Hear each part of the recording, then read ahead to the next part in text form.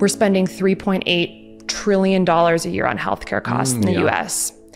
And the reality is that people are getting sicker, people are getting fatter, and people are getting more depressed. And if you're a doctor and you're looking at those realities, which are true, we're spending more and more every year and people are getting sicker, fatter, and more depressed, what are you doing if you're not stopping and saying, why? We're dealing with the metabolic disease epidemic, which is the leading driver of mortality in the Western world now. 9 of the 10 leading causes of death in the United States are directly attributable to dysfunctional blood sugar or are worsened. Obesity, diabetes, heart disease, stroke, Alzheimer's, dementia, fatty liver disease. The root cause is a problem with metabolism. Over 50% of Americans have prediabetes or type 2 diabetes. It's insane. That number should be close to 0.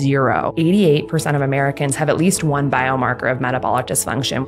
Alzheimer's dementia, which is now being called type 3 diabetes because it's so related to blood sugar. Cancer is very much driven by blood sugar. Chronic kidney disease, a problem of the small vessels in the kidney becoming narrowed in part because of metabolic dysfunction and erratic blood sugar control. Chronic lower respiratory infections of one of the leading causes of death. And we know that people with unstable elevated blood sugar have much higher mortality, even with something like influenza or pneumonia. With COVID, we've known now since the very beginning of the pandemic that having metabolic dysfunction, diabetes, is a key accelerator and driver of mortality and morbidity. High blood sugar on its own can cause immune cell dysfunction. Basically, for an immune cell to work and to do its job, it has to get to the site of infection in the body. It literally has to move through the bloodstream, out of the bloodstream, into the tissue, and fight the infection and the cells that are infected. High blood sugar can directly impair the cell's ability to both move and phagocytose. We're literally stunting the ability of our immune cells to do their job just by having elevated blood sugar. There's some odd ones on there too. For instance, suicide is actually on the top 10 list of killers in the United States, and people with diabetes or metabolic dysfunction actually have higher risk of suicide. Even other subtle things that aren't necessarily killers, but are their pain points like erectile dysfunction, infertility, gout, depression, anxiety, etc. When there's more fear and anxiety, it's going to drive that high cortisol and catecholamine state that leads us to be more metabolically dysfunctional. If you ask the average person with depression and anxiety, are you tracking your blood sugar? Do you know where you stand on the metabolic health spectrum? I think the majority are going to say no, even though there's a strong both epidemiologic and mechanistic linking the two. If you're just going along the normal American cultural treadmill of what's normal to eat, you're on a glucose roller coaster. We're eating about somewhere between like 60 and 152 pounds of added sugar per year in our diet. Probably 100, 200 years ago, we were eating less than maybe a pound per year. It just wasn't accessible. But now our government literally subsidizes the production of high fructose corn syrup and sugar. We are eating so much of it. It's cheap, it's accessible, it's everywhere. It's in all our packaged foods. Our bodies are overwhelmed with this substrate, and it's leading to cellular dysfunction that's setting us up for insulin resistance and glucose dysregulation.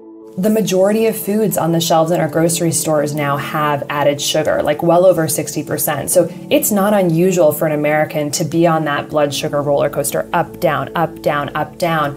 And that's called glycemic variability. And that process of glycemic variability is very damaging to our metabolism. When your blood sugar acutely goes really high, like after eating a Pop-Tart or eating a pastry or something like that, or a big bowl of pasta, that spike can lead to inflammation. It can lead to oxidative stress because of the way that it's overwhelming our systems and creating free radicals. It can also cause a process called glycation. Glycation is sugar sticking to things like fat, proteins, DNA, whatever. And that sugar sticking to molecules, which sometimes is called rusting of the body, leads to dysfunction in those things. So you don't want glycation. And when blood sugar is high, it's going to stick to more stuff. The one that will affect you and that you can kind of notice is reactive hypoglycemia. You eat a bunch of carbohydrates, it's going to be transformed into your bloodstream into glucose. Your body's then going to release insulin from the pancreas, as you know, which will let you take that glucose into your cells for use or for storage. But when the glucose spike is high, your body really will send out a big insulin surge. And sometimes it can overshoot and basically suck up tons of glucose really quickly into your cells and lead to a dip, actually lower glucose levels than before your meal. And that little phase is called reactive hypoglycemia.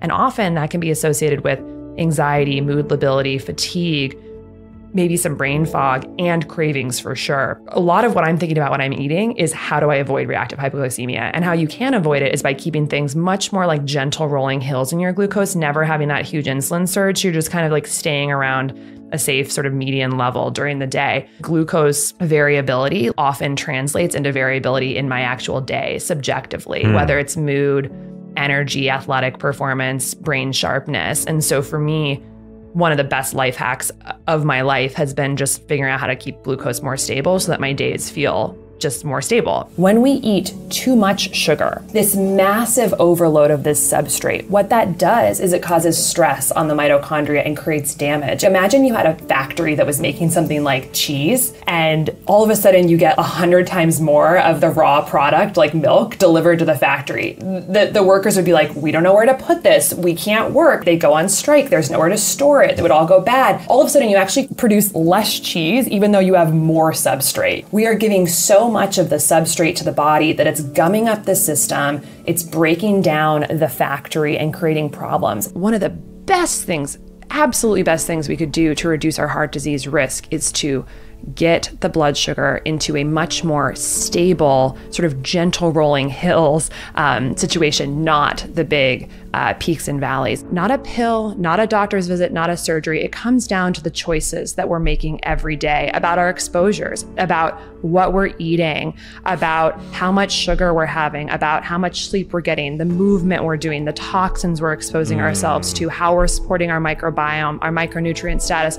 These are the hundreds of micro decisions we make every single day. I mean, if you can keep your blood sugar in a stable and healthy range throughout your lifetime, I'm fairly confident that you're never going to walk into a doctor's office one year and get a huge bomb dropped on you that you have a metabolic condition. If you're looking day after day, year after year, and knowing that what you're putting in your body is not causing these huge spikes, you have unlocked the door to essentially minimizing your risk drastically of all of the conditions that are killing Americans. If you're an American adult, you're just on a trajectory towards getting a blood sugar problem. And the vast majority of these cases are totally preventable.